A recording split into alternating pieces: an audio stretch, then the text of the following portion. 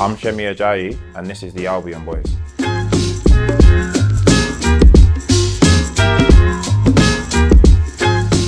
I feel like I got to go for myself, you know. I think I can put a pretty good outfit together. There's a few other candidates, but I'm definitely going to go for myself. I feel like you have to.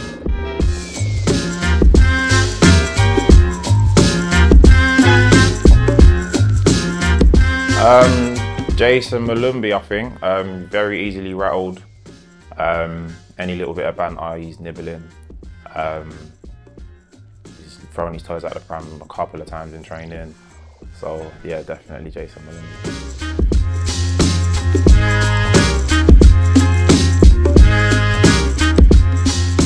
To be honest, I'm not that active on social media myself, but whenever I do hop on my channels, I'd probably say I'm always seeing Brandon Thomas Asante posting something or liking something.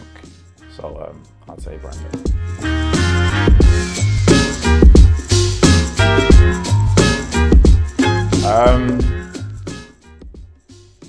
I'd probably give it to Matt Phillips or Nathaniel Chaloba, which is probably a surprise to people, but Nate can chuck some weights about in the gym. So and Matty as well. Matty's in there.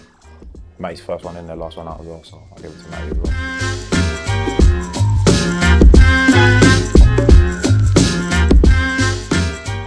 We've got a few. We need to give this one a think, you know. All right, I'll say Alex Mowat. Alex Mowat, the first season he signed under, I think that was the season we first come down from the Prem. We used to come in the change room every morning. There was just this awful smell, but we wouldn't know what it was. And then like a month later, we found out like he'd been letting off stink bombs in people's lockers for a month. Just nobody knew. So yeah, Alex Mowat.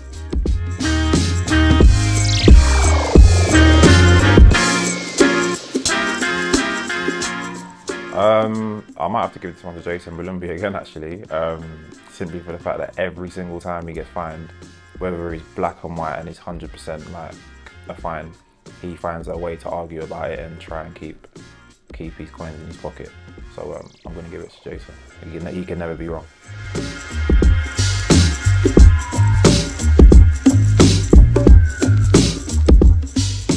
Maybe Jed Wallace. I can imagine him on the TV giving it a go.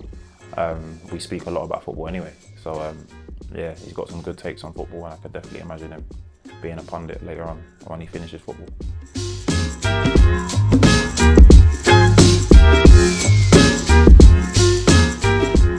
Best technician in the squad, I'll have to give it to John Swift. Some of the things I see him doing training every day is outrageous. So yeah, absolutely John Swift.